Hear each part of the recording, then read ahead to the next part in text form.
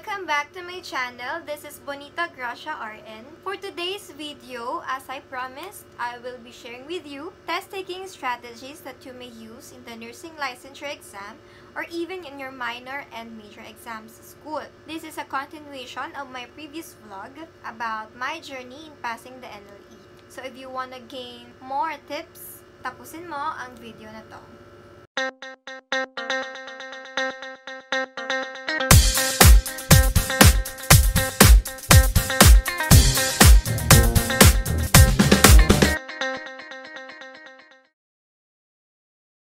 The Nursing Licensure Exam is not about how much you know, but it's about how you apply what you know. So in answering any question, always go back to your foundation.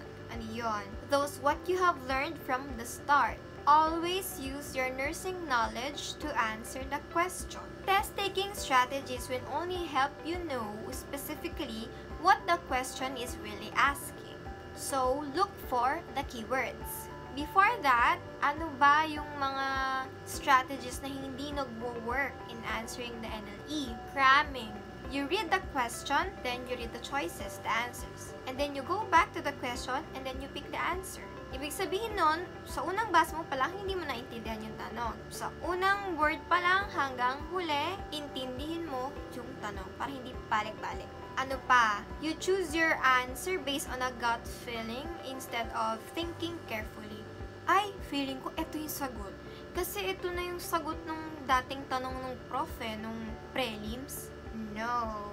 What else? You answer based on your personal experience rather than nursing theory. Magkaiba po yung naranasan ng papa mo dun sa naranasan ng pasyente na nasa tanong. So, always go back to your foundation. Selecting the answer with different length. Ay, pinakamahaba ito. Ito yung sagot. Ginagawang yan o. Hindi po yun applicable lagi sa NLE. Depende pa rin sa kung ano yung nalalaman mo. Tamang sagot based on your nursing knowledge. When in doubt, choosing the answer choice C. Tama ba yun? The Nursing Licensure Exam does not just test your nursing knowledge. It tests your ability to think critically and solve problems. In the NLE, multiple choice questions po tayo. A to D ang choices. Siyempre, isa lang dun yung tamang sagot. Yung iba, distractors na. Always check for the information ng pasyente dun sa tanong. Kasi madalas na kakaligtaan lang to importante pala. Kasama pala yung dapat tandaan para masagot mo yung tanong. Take note of the age of the patient. Yun yung laging nakaliligtaan Malay mo, pedya pala yun. Iba ang nursing care sa pedya and adults. The history, the type of the disease, the symptoms, the medications, or even the lab values, etc. Imagine assessing the patient in real scenario. Kailangan mo lahat yung banggit ko. So, the first step to correctly answer exam questions is to determine what the question is really asking. Tip number 1, read the question carefully from the first word to the last word. Huwag magmadali. Huwag din naman sobrang magtagal sa question. Mauubusan ka ng oras. Kaya, pag binasa, intindihin. Tip number 2, look for the keywords or hints. Yung mga adjectives most, first, initial, best, indicates you must establish priorities. The phrase, further teaching is needed, means you are looking for the negative or the incorrect information. So, yung sagot will be the incorrect information. The phrase, client understands the teaching, means the answer will be the true or the correct information. Tip number 3, reward the question. For example, let's focus on the question lang muna. A client is admitted for treatment of active tuberculosis or TB. The nurse teaches the client about TB. Here's a question. Which of the following statements by the client indicates to the nurse that further teaching is necessary? Ano yung hint or keywords doon? Further teaching is necessary. Which means, ano yung hahanapin natin? Yung mali or incorrect information. Reword the question. What is incorrect information about TB? Then you can now choose your answer. Ganun lang, you really need to understand what is the question really asking. You can use elimination. Balikan natin yung question kanina. Eliminate incorrect answer choices. A client is admitted for treatment of active tuberculosis. The nurse teaches the client about TB. Which of the following statements by the client indicates to the nurse that further teaching is necessary? Reword the question. What is incorrect information about TB? Choice A. I will have to take medication for 6 months. B. I should cover my nose and mouth when coughing or sneezing. C. I will remain in isolation for at least 6 weeks. D. I will have a positive skin test for TB. Choice A muna tayo. Is this wrong information? No. It is a true statement. Clients will need to take their medications regularly for 6 months or longer. Sa choice B naman. B. I should cover my nose and mouth when coughing or sneezing. So B. Is this wrong information about TB? No, it's a true statement. TB is transmitted by airborne contamination, inhaling organisms directly into your lungs from contaminated air from infected person. It can also be transmitted direct or indirect contact with the infected person, usually discharges through kissing, sneezing, or coughing. C. I will remain in isolation for at least 6 weeks. C. A wrong information about TB? Maybe, so we'll leave it for consideration. D. I will have a positive skin test for TB. Is this a wrong information about TB? No, this is true. A positive skin test indicates that a person already have developed antibodies to the tuberculosis bacillus. So, it doesn't tell whether you have latent TB infection or active TB. So, eliminate the choice. So, the only answer na natira is choice C. Alam mo, ito yung sagot kasi na-eliminate mo na yung 3 other choices. Clients with TB, their activities will be restricted for 2 to 3 weeks or you may advise them to rest during the first month after ma-initiate yung medication therapy. Paano mo malalaman pag hindi na sila nakakahawa? When they meet the criteria. Una, they've been receiving adequate treatment for 2 to 3 weeks na.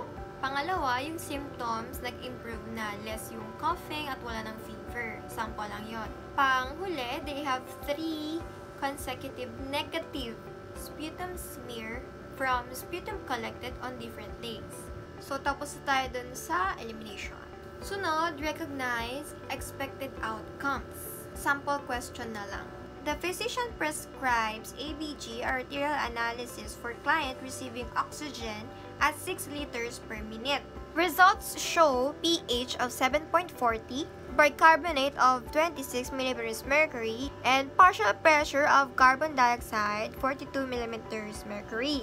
Partial pressure oxygen of 90. Which of the following should the nurse do first? Ano yung keyword? First. Choices: increase the client's oxygen flow rate. B. Elevate the head of the bed of the client. C. Document results in the medical record. D. Instruct the client to cough and deep breathe. So, in the question, you would assume na the problem is being described.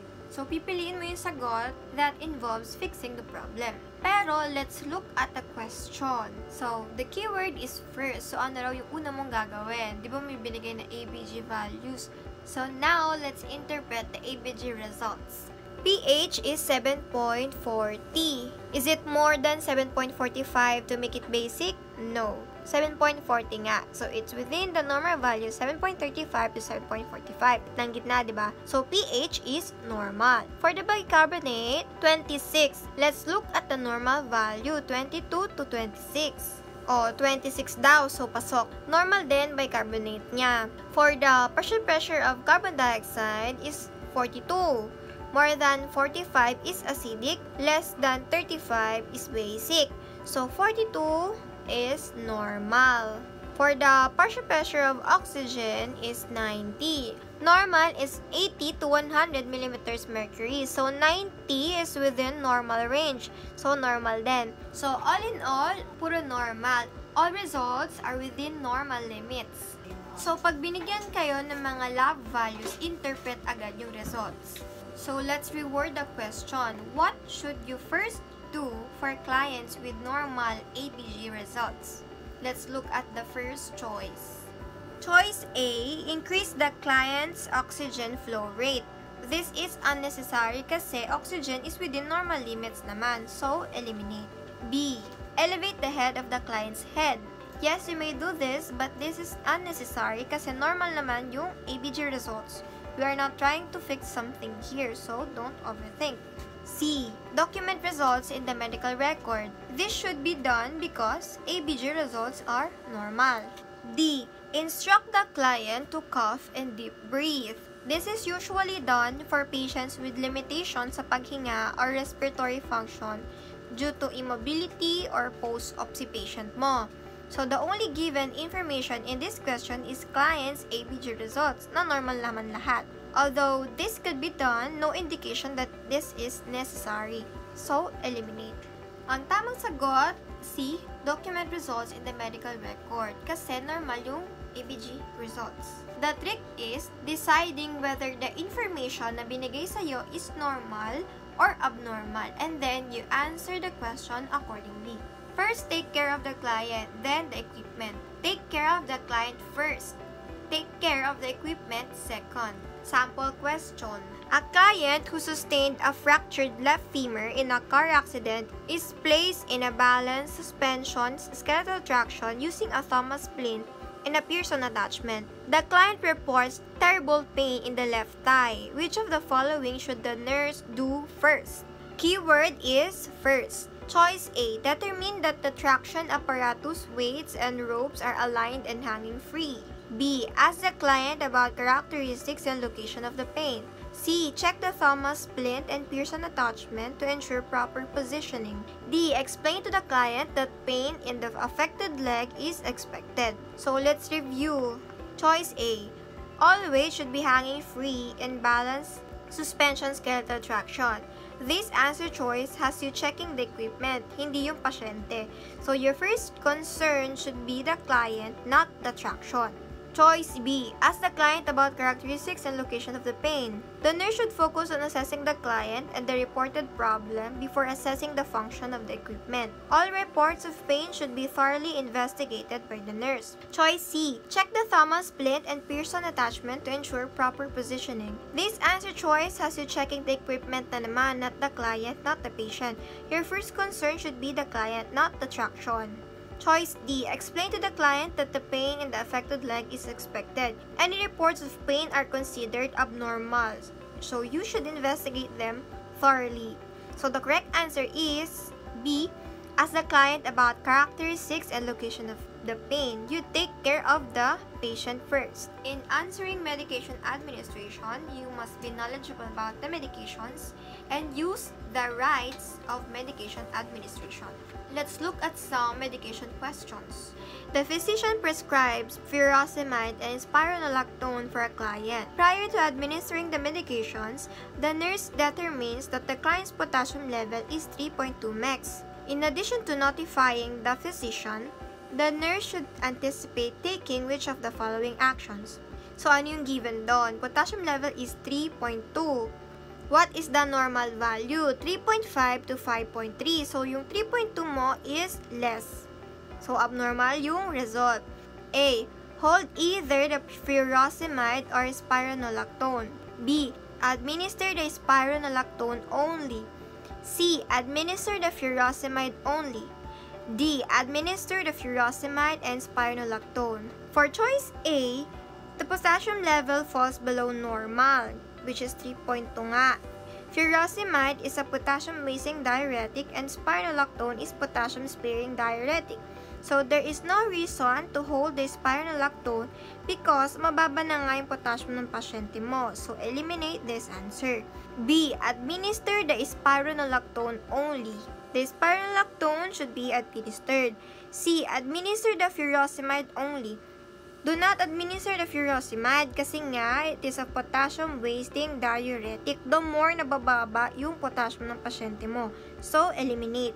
D, administer the furosemide and spironolactone. Do not administer the furosemide. So, eliminate. The correct answer is B. The spironolactone should be administered kasi Mababa yung potassium at kailangan natin mag-save ng potassium, which is yun yung action ng gamot. Strategies for priority questions. You will recognize priority questions in the NLE because they will ask you what is best, most appropriate, most important, first, or initial response. Yun yung mga keywords. Sample question. Which of the following would most concern the nurse during a client's recovery from surgery? Anong keyword? Most concern. Anong information? Gakagaling lang ng pasyente mo sa surgery. Choices: A. Safety, B. Hemorrhage, C. Infection, D. Pain control. Kayang-kaya mo ito sagutin with nursing knowledge. Correct answer is B. Hemorrhage. Bakit hindi C. Infection? Yung correct. Infection is a major complication din naman ng surgery. Yes, it is an important concern after surgery, but if the client has life-threatening hemorrhage, then the fact that the wound is infected is not much important. 3 strategies that will help you establish priorities in answering the NLE. 1. Maslow's strategy. 2. Nursing process strategy. 3. Safety strategy. Maslow's hierarchy of needs identifies 5 levels of human needs. Una, physiological needs, followed by safety and security, love and belonging, self-esteem, at yung huli, self-actualization. The highest level of Maslow's hierarchy of needs is self-actualization. To achieve this level, the client must experience fulfillment and recognize his or her potential. In order for self-actualization to occur, all of the lower-level needs must be met. To use the Maslow strategy, you should first recognize the pattern in the answer choices. So, step 1, look for the answer choices. Determine if the answer choices are both physiological or psychosocial. Kung oo, apply mo yung Maslow strategy.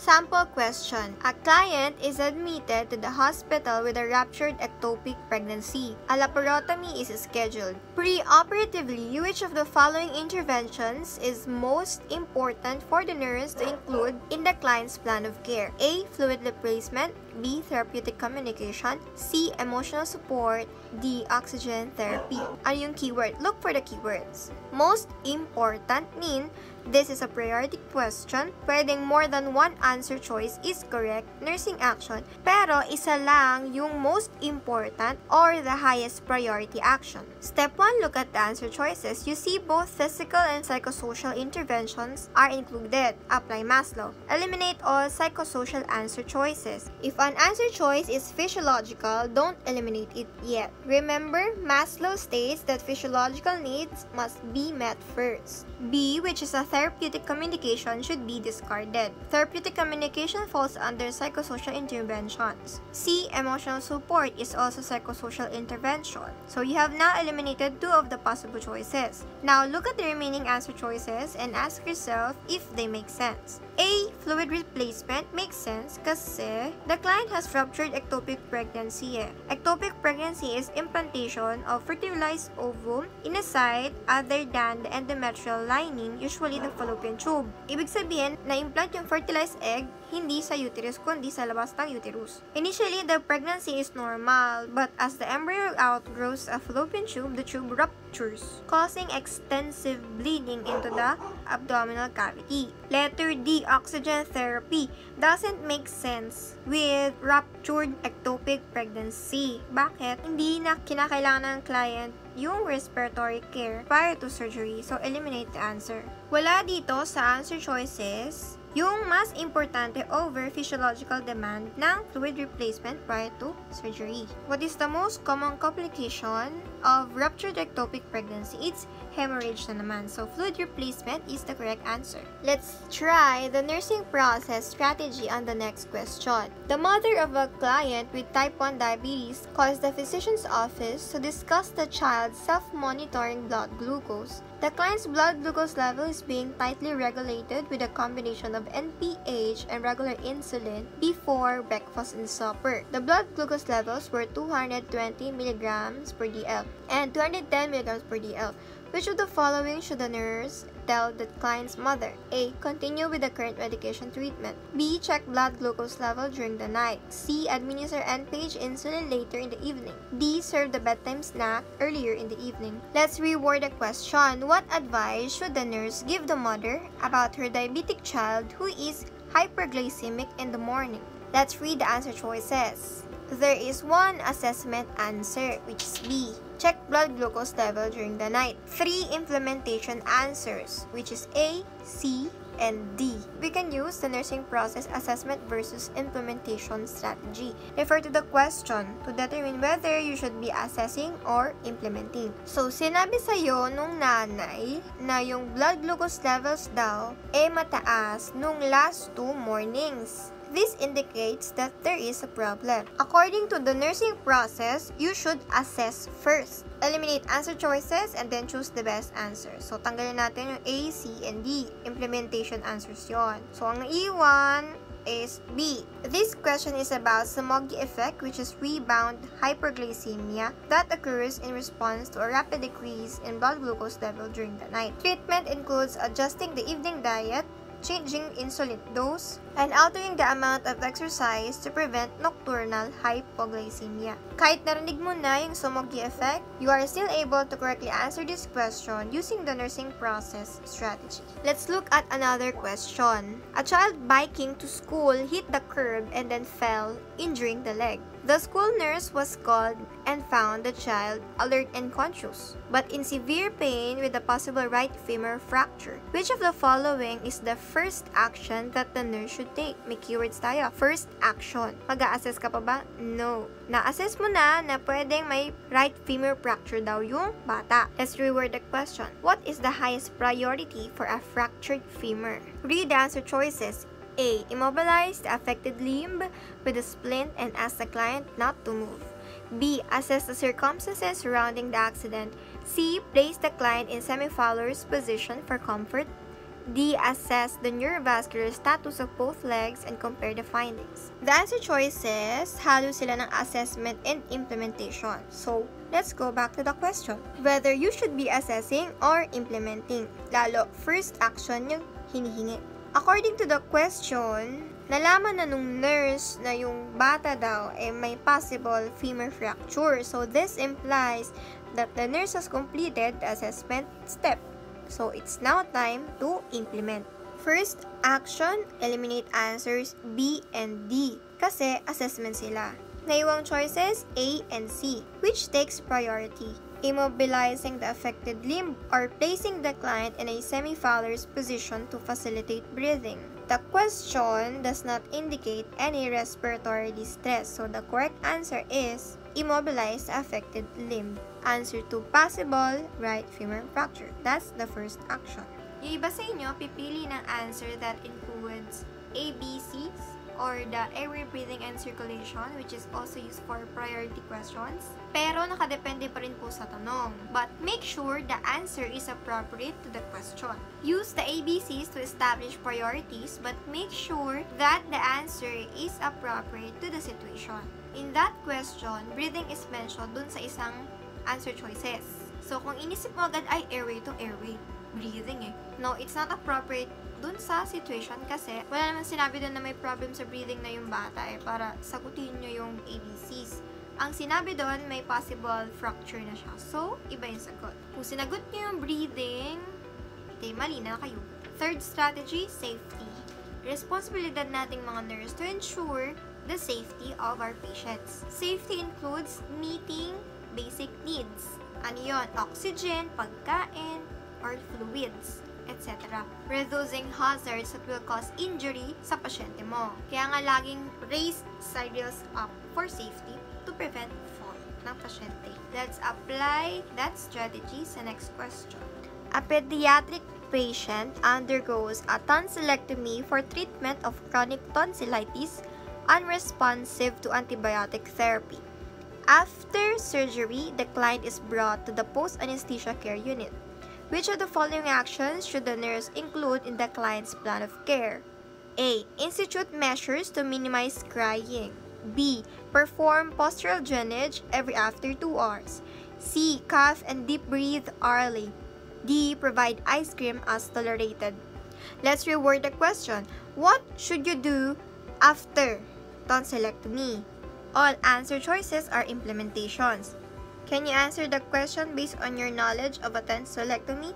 Yes. If not, continue to ask yourself, What will cause the client the least amount of harm? A. Minimize crying. Minimizing crying will help prevent bleeding. Keep in consideration. B. Postural drainage. Every 2 hours. No, because this may cause bleeding. Ang complication after tonsillectomy is bleeding. C. Coughing and deep breathing hourly. No, this may cause bleeding. Kaya nga, we prevent them from coughing or clearing the throat kasi it will increase the pressure in the suture line. It will cause bleeding. D. Provide ice cream as tolerated. No, ice cream may cause the client to clear the throat. It will cause bleeding na naman, so eliminate. The correct answer is A.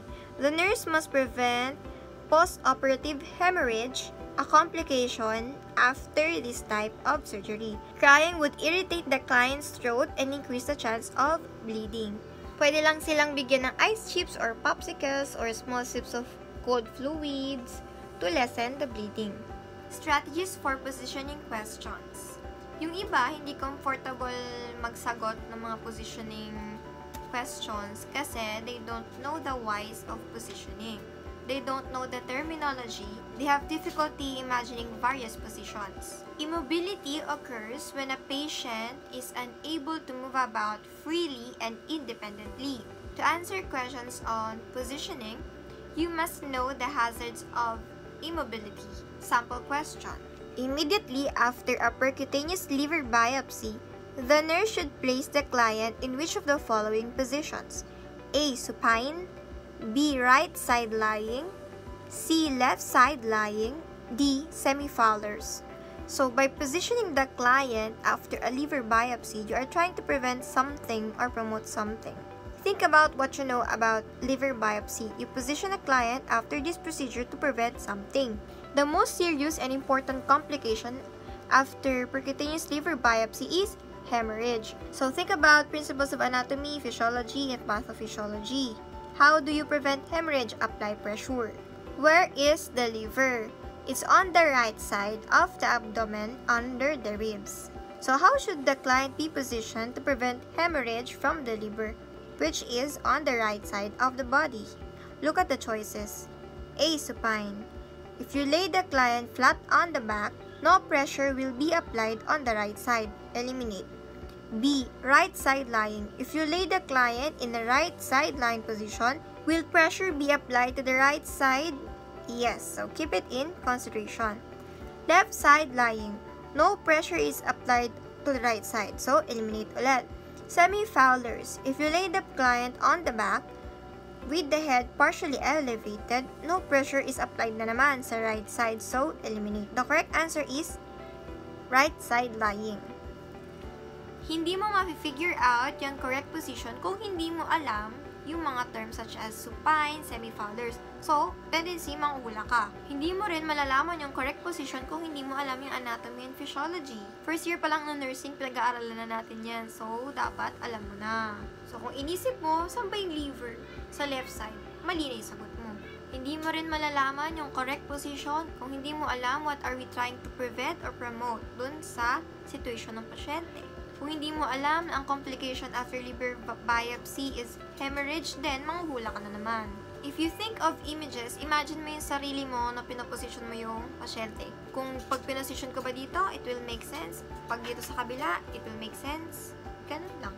So, always go back to your foundation. Nursing knowledge pa rin po. Maa-apply sa lahat ng tanong. Test-taking strategies will only help us determine ano nga ba yung tinatanong dun sa tanong. Answer as many exams as you can. Kaya nga sinabi ko sa previous vlog ko, nagsasagot ako ng 50 questions per day.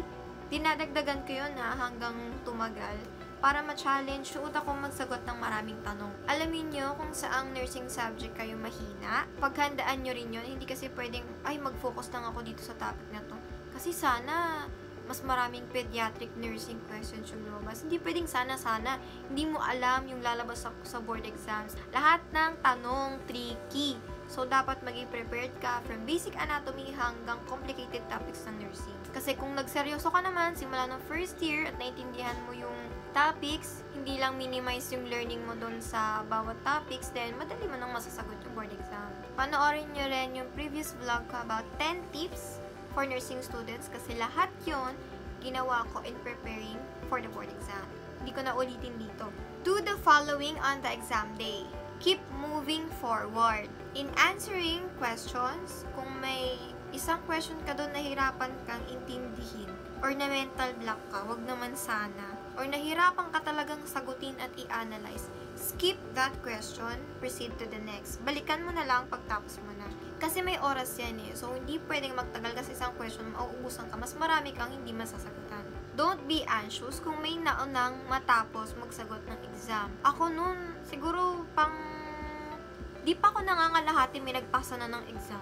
Huwag kayong pa-intimidate sa ganun. As long as iniintindi nyo bawat tanong at mahaba pa yung oras, at tama yung sagot mo, at sure ka dun sa mga isasagot mo, walang problema. Di mo kailangan makipaghabulan. Paunahan magsagot, matapos magsagot. Set your own pace and stick to it. Keep breathing before and during the test. Ako, bago ako mag-start, huminga ako ng 10 beses. Deep breathing, ganun. And first tip na ka ganun. Nakakatulong sa akin yan para mawala yung kaba, para hindi ka ma-mental block, para maging maayos ang pag-iisip mo. Effective po yun. Minsan, at some point, makararamdaman mo yung kaba, bigla ang kakabahin. So, hinga ka lang, hinga, to relax yourself, and then continue answering. Or kung may time na yung concentration mo nawawala, deep breathe lang, effective yun. Don't listen to negative words or behavior. Isang sample is yung pagkumpara nyo, yung mga sagot nyo, habang nag-exam kayo, wag nyong gagawin. Kapag nagsagot na kayo, wag nyo nang tanongin yung mga kasama nyo kung anong sagot mo sa ganito, anong sagot mo dun sa ganito. Wag na, tataas lang yung anxiety nyo. Once matapos ka dun sa test, wag nyo nang pag-usapan. Nonsense rin eh, kasi nasagot mo na, hindi mo na mapapalitan yung sagot. Ang mangyayari lang, magiging kabado ka. Eh, mali mo, maka-affect pa yun sa mga susunod na exams na sasagutan mo. What are some pamahiin na ginawa namin nung board exam? Magsuot daw ng pula na panty at bra. Ginawa ko yun. Magsuot ng pulang panty at bra para makapasa ng board exam. Kasi pula means lucky daw. And then, bago ka lumabas ng exam room, sisipain mo yung upuan mo. And then, pag lalabas ka, never look back. Diretso yung labas at unahin mo yung right foot daw. Binali ko rin yung lapis ko noon after 2 days ng exam. Yun lang naman. Siguro naging effective din. Pero wala namang masama kung maniniwala, diba? Try mo na lang para hindi ka ganon ma-stress. Isipin mo na darating naman talaga yung board exam. Mangyayari at mangyayari yun. Huwag mo nang isipin na handa ba ako? Siyempre pinaghandaan mo yan. First year pa lang. Kaya nga, nag-review ka pa para mas maging handa ka pa. Okay, good luck sa lahat ng mga magtitake ng Nursing Licensure Exam.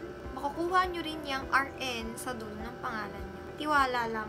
Sipag at tiyaga. By the way, may isasama akong website sa description ng video na to. Dun sa website, nursing games siya. Maraming topics from basic nursing hanggang complicated topics. At gusto ko kasi yung paulit-ulit. Parang kanta na lang siya na pag paulit-ulit mo mababasa, na-retain na sa utak mo. Diba? Ibis na maglaro ka online, laruin mo na lang yung mga nursing games. Matututo ka pa. Okay? Check nyo na lang.